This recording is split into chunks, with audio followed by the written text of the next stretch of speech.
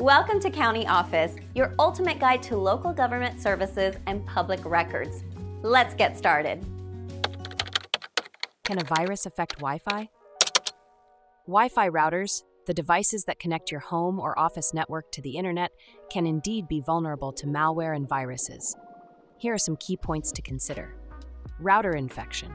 A router can be infected with malware if hackers manage to bypass the router's login or modify its firmware.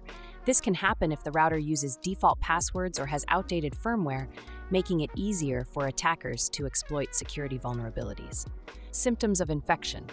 If a router is infected, it can exhibit several symptoms. These include slow internet speed, browser redirects to unwanted sites, changes in DNS server addresses, and the appearance of unfamiliar software on connected devices. Additionally, fake antivirus notifications and pop-ups can indicate a compromised router. Impact on network performance. Malware on a router can consume network resources, cause the router to malfunction, and use up internet bandwidth. This can lead to a slower Wi-Fi connection for all devices connected to the network. Spread of malware.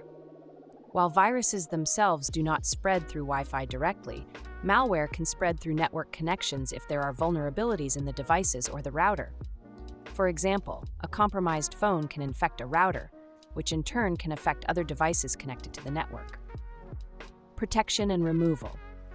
To protect your Wi-Fi network, it is crucial to use strong passwords, keep the router's firmware updated, and enable encryption.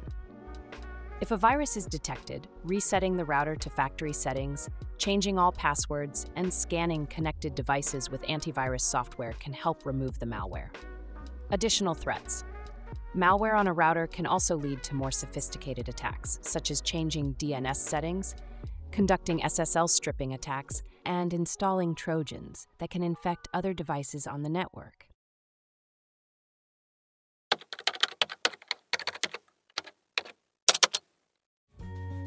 To learn more, check out these links, which you can click in the description below. And feel free to comment your questions. We're here to help.